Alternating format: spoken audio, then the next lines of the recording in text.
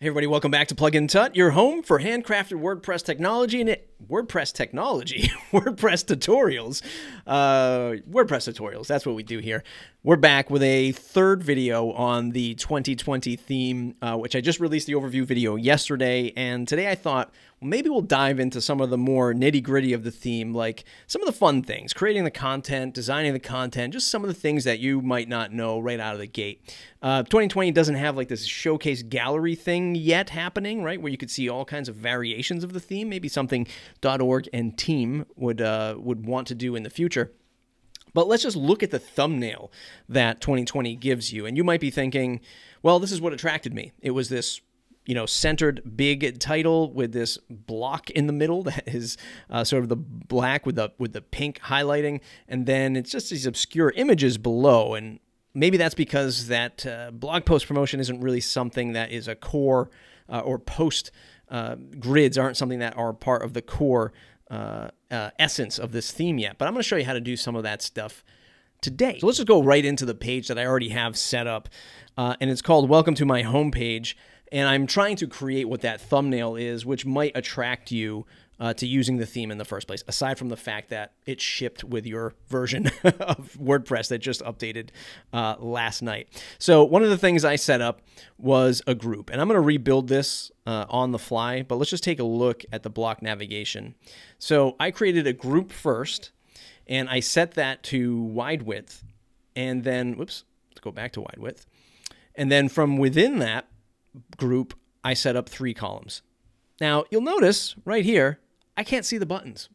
There's a little bit of a bug still happening, but the good news is that they did fix the full width cover template in the more recent versions. But let me just go ahead and clear that color so you can see it, or so we can at least see the elements we're clicking on here. Click on columns. You can see I have the columns here, 3 columns set up. You can make this any amount of columns you want, but in that demo, it shows it as 3. And for the headings of each column, I'm using the actual heading block, and I'm setting that to an H5. So you can kind of see here, I click in here, this is the address.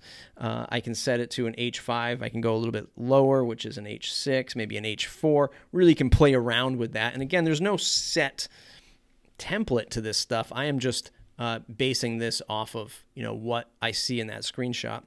And then for the address and the subtext of these columns, I'm just using the regular paragraph block. So I could just type in anything here. If I needed to link it, I could do that. You can sort of just play around with the possibilities there. So in that screenshot, it shows it. I think I get rid of it, but in that screenshot, it shows it with that solid color. If I click back onto the group, I can change my background color. I can do black, and it sort of just switches those colors for you. But again, the issue here is I don't think the UI is caught up with the contrast effects of that. So when I switch it to black, it goes black on white, so you can see that. And if I wanted to go and switch it to a different color, let's say the gray, that's what it looks like. The very bold pinkish red color. What happens if I pick a custom color? If I just go blue, it doesn't really switch it to white or anything. So you can see you can kind of play with that. And that's that new group block, which if you've already been using the Gutenberg plugin up until this point, kind of already seen that before. But if this is your first time with a new version of WordPress, that's the Gutenberg block, group block. All right, so if you remember in the thumbnail, you have that sort of block area there, and then it's just these obscure images. Now, these are the sort of the design language of the new theme, which you might have seen in your update screen, but most theme previews are going to show you a grid of content, like as to say that you could have this customized blog section of this homepage. Here's how you do it. The posts block that ships with core WordPress doesn't promote a featured image. So in this instance, I am using the co-blocks block called posts. And you can get it by installing the co-blocks plugin and adding the posts block. And you can see you can just play with different variations. You can do latest post, post carousel. There's things that you can do. Post carousels give you the left and right navigating buttons. But here's the thing. I still couldn't make it exactly like the preview image, because when I switch it to, and this is the nice thing about this particular block, is you have a stacked version and a horizontal version. If I switch it to stacked, looks great. This is almost looks exactly like the preview of the theme. When I hit update and I preview, watch, it's going to make a liar out of me. See, it doesn't stack. I mean, it just stacks it one after the other. It doesn't put them side by side. And if I said, well, maybe you need to make it full width, looks great in the editor. I'm going to hit update and preview that. It still doesn't do it. So that tells me that the style, there's missing styles for the CoBlocks plugin and working really well with the 2020 theme. So what I did is say, well, let's just make some concessions here. Let's just do the stacked version, and let's do it wide width instead of full width. And when we update that and preview it, you can see that here's a way to get your post to the homepage. All right, now we're going to dive into some of the post formatting things that I like about the 2020 theme. And again, a lot of this stuff carries over from the Chaplin theme, which I talked about in the previous video. And now with the templates working, I can show you a little bit more of the cool things, you know, around that. Part of my demos that I do is this is really long form, 10,000 word podcast guide, and I just cut it down because scrolling on that is pretty mind-boggling. But here's a blank post. This is what it looks like. Just got a title. It's got a bunch of words in there, and this is what it looks like by default. So your content is very nice and tight into the center. You have this featured image that sits right below the post title of your post, and here it is without any real cool effects, right? That's my special word for that. So first and foremost, let's take a look at the documents view, and let's just look at the 3 different templates. So now we can get a sense of that, which I showed off in the other video, but I'll do it again here. So I switch this to cover view, I preview this post, and now you can see it takes that image, that featured image, it puts it on sort of this big full screen effect. It's the cover of the post, if you will, and it's using this very dramatic red, which you set in the customizer to have this sort of blanket effect across the entire site. So again, the content is still very confined, big cover image, very cool. If I switch this to full width, hit update there, let's preview this again, removes the cover image, but now it's making the content a lot more full width, right, as the name implies. Now, Chaplin has a full width and cover image template, which I assume will be rolled into 2020 in the future, so I look forward to that. But you can see it gives us some room to breathe with this post, especially if you have a lot of text on a page or a post. Let's take a look at some of the cool formatting features that I like. So if I click on my paragraph tag, if I look over to the right-hand side, I can enable a drop cap, which just by switching that on, I now have the ability to have this nice big S, which starts the blog post, which is kind of cool. And if I preview that and I scroll down a little bit, you can kind of see it doesn't look that good with full width. So let's switch it back to the regular. Let's just do default template for now. Update, preview. Looks a little bit better when it's in this sort of more reading mode, if you will, right, for a blog post. So super cool. Let's continue. So at the bottom of the introduction of this post, I have this quote that I wrote. I believe everyone has a great story to tell. The question shouldn't be, who will your audience be, but what will you do with an audience once you have them? What I can quickly do is turn this into a quote, and I can say, Amadeus wrote that. And it has this nice little vertical line that goes down the side. It's the same color of that sort of accent color there. I think I can actually change that color. Can I not? Maybe I can't. Thought I could. No, that's just the text color. So I can't change that color there. But if I preview it again, we'll just look at it in the front end. It's really the same thing there. But you can kind of see how, you know, you've got that drop cap, you've got this quote, and longer form text is starting to shape up to look a little bit nicer. But we're not done with the quotes because you can do a little bit more.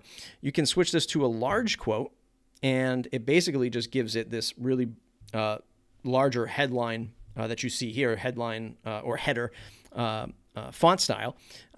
But that's not all. We can also switch this to a pull quote, which gives it an even sort of nicer touch to it, a nicer design. It's got the little quotation mark up top. And if we preview that, you know, these are little nuances that you can stylize your blog post with. So just a nice little touch there. It's got a nice little quote design. It doesn't have that circle in the editor, so you don't really notice that. And I don't know if I really love that circle, but still rather nice to break up your content. Speaking of breaking up content, images is a huge thing, and covers, sorry for all the scrolling, covers is a great way to do that. So if I want to break up my sections in between the end of this paragraph into the next section, I'm going to add a cover. And I'm going to pick something from the old media gallery. You don't have much in here. Let's try this one. I'm going to say, whoops, I'm going to say, welcome to the new section. And by default, it sort of just sits right in the center there. It's nothing dramatic. I can go wide width. So let's preview that. So wide width, you can see it's just sits outside of the content, the confines of the content a little bit. But if I go full width, and I can select with the focal point where I want that to sort of be positioned, I can give it an overlay if I want, and I can bring out that, or I can lower that opacity, which is really cool. I don't really need to crop anything, but I could if I wanted to. And do I want to remove top spacing? No, that doesn't really matter there. But you can see, whoa, I zoomed in. Let's zoom back out. We don't need to zoom in, but that's a pretty cool effect. And then what I'm going to do is select fixed background. Let's update that. Let's preview that. And as we scroll past this cover, you can see with that fixed background, it sort of gives that effect like I'm going through the photo with the headline staying right in the center, which is pretty cool. I like that effect on this theme as well. Let's go ahead and scroll down a little bit more. And I'm going to add some photos here. Whoops. Let's just do images. Let's do gallery. Let's pick from everything I have, which isn't much, but we'll do this. Create new gallery. Insert the gallery. And I'm going to say the same thing. We can go wide width here, which is really cool. We can do number of columns, so we can do something like that where it sort of stacks that third one right below it. We have links. We can link it out and things like that, but we're not going to do that. We're going to hit update, and we're going to preview that. So there's our cover. Here's what it looks like with some images thrown in the mix there to break up our content. Again, really like it. It's a nice touch, especially if you're a blogger. This is really a good theme, and it's going to really help a lot of people who just want to use WordPress as a blog. And last but not least, I will just use a table because tables are pretty good if you're presenting a lot of data. It just looks really nice in this theme. Again, when you can set things to this wide width, it really brings the attention onto, you know, that particular breakpoint. So I might just say something like data 1, and I'm just going to copy this. I don't have the time or the patience to fill out all of that content there. And you can do some things, right? You can add in header sections. You can add in footer sections to the table. I really like the table for whatever reason when you start to talk about things with lots of content in it. And preview that. Scroll down to our table. So you can see it's just a nice approach to presenting a lot of data. Again, that's what tables, I guess, are all about. I'm not telling you anything you don't know, but just making it look pretty good in this theme. And it's a great way to break up long form content if you can use a table.